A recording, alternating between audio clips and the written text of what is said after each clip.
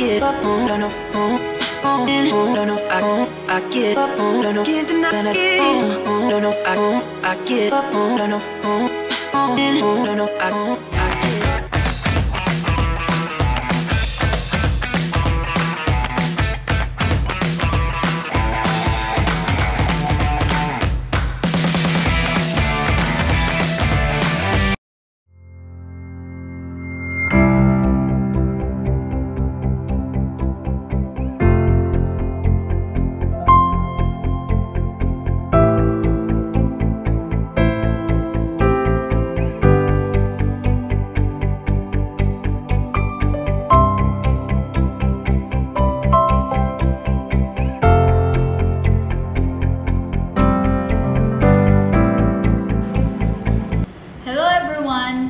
Ngayon po ay gagawa tayo ng siomay with the help of Ernie.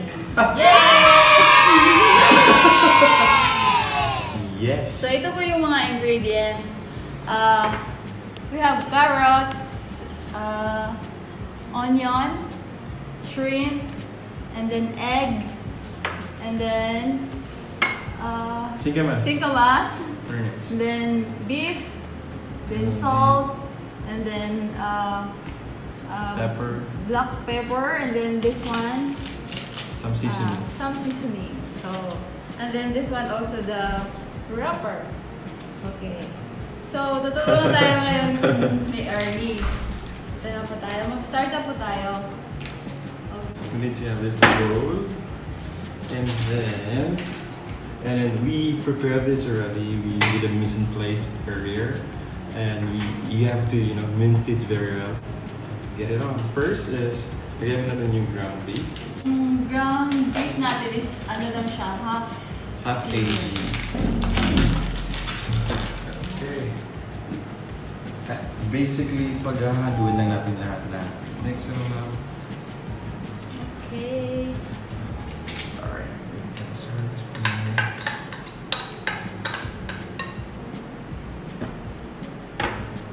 So yung singkamas namin, singkamas ng mga Iranian. Kasi walang Filipino na singkamas.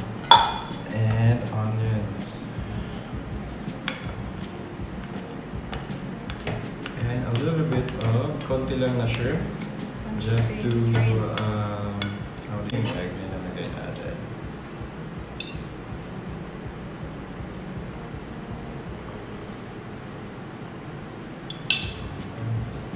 Mas malagay natin seasoning.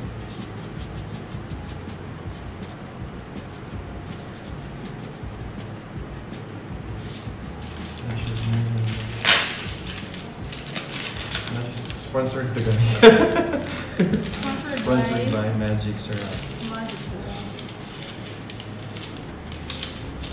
Syrup.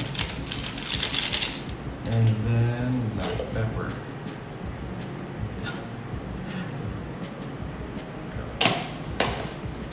And then mix lang natin. Para mix natin. So mix natin.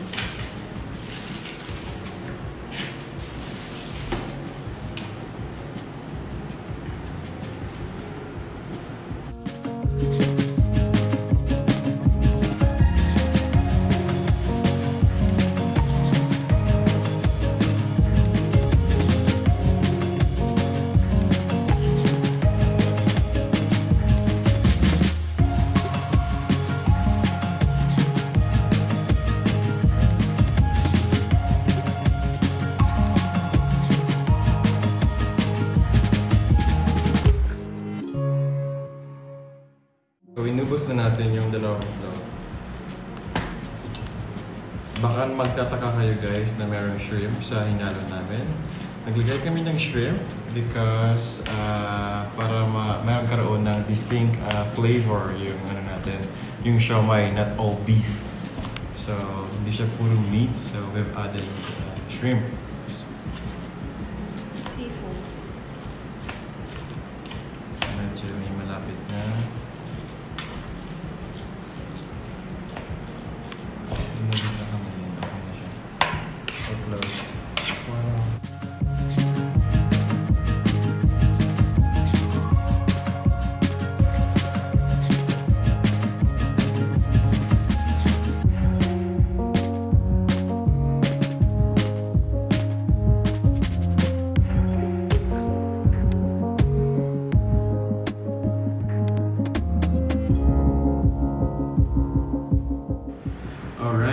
tapos na tayo mag-mix kanina. So, ngayon, since malaki yung wrapper na nakuha namin earlier sa market, we've decided na putulin na lang to this size para sakto lang yung natin yung size ng siomay.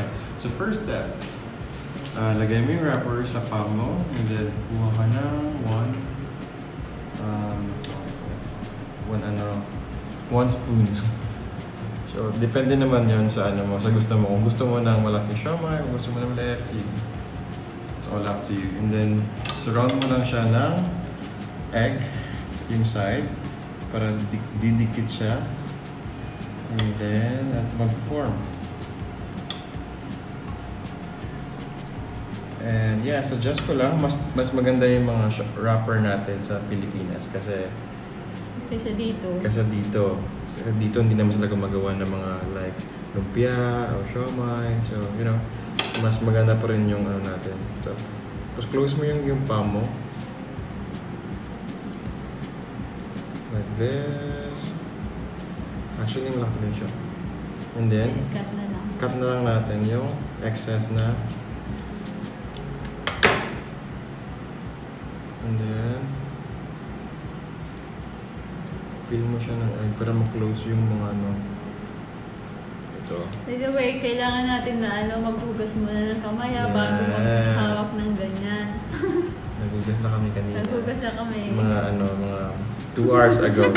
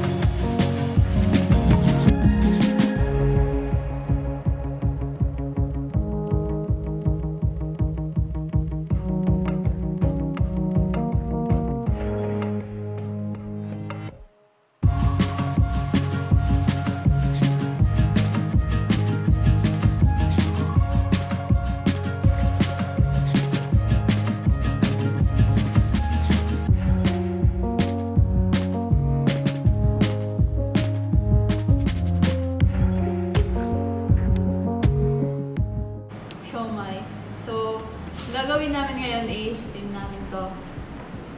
Okay, let's go! Yes! On the process na ngayon yung pag-steam natin ng siomay. So, let's check muna kung ano na. Alright. So, the steaming process, siguro nasa ano lang, 20 to 30 minutes. Nasa half na tayo.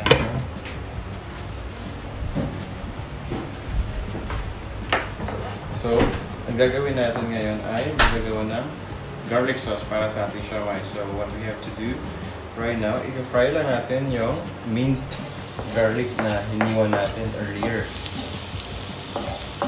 Of course, low fire lang tayo guys para hindi masunog yung garlic natin. Once maging golden brown na siya, isalin natin siya sa mangkok or haluin na ng mabuti para maging even yung pagka-golden brown ng garlic natin.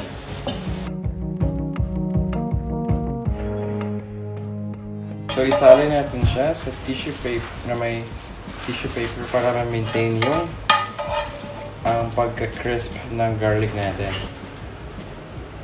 Ito yung mga ingredients natin para pagawa ng ng sauce sa siomay, yung garlic sauce. Kailangan natin ng garlic, of course, yung hinahin natin earlier. Soy sauce, some olive oil. Ito yung oyster sauce, optional lang guys. And some seasoning, depende sa taste nyo. And a little bit of water. So first step, maglagay tayo ng water. Konti lang.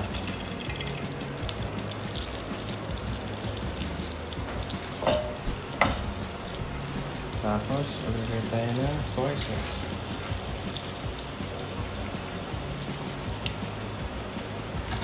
soy sauce. At konting oyster.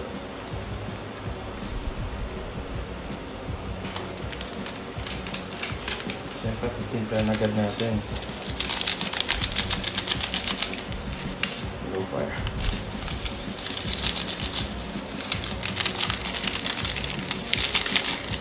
Yes.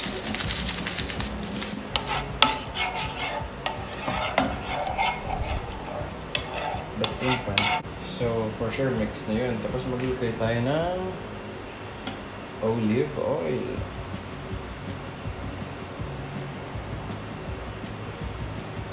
Perfect.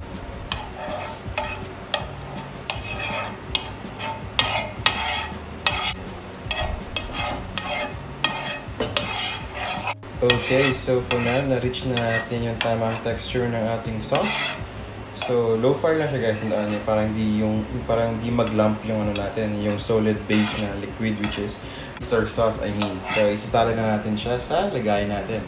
Okay, so yeah! So, we're done cooking siomay. As you can see guys, na medyo luto na yung siomay natin. Lipat na natin and titikman natin with the garlic sauce na ginawa natin earlier. Okay.